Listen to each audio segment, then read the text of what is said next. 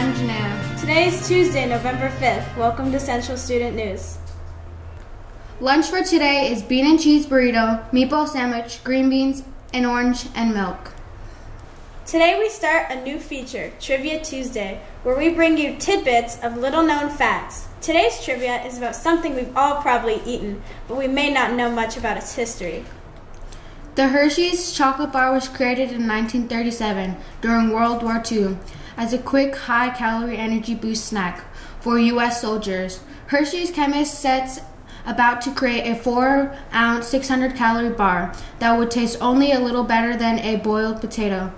By the end of the war, Hershey had produced 3 billion filled Ration D bars. Thank goodness today's Hershey bar tastes better than its early namesake. And now welcome our new meteorologist, Adriana.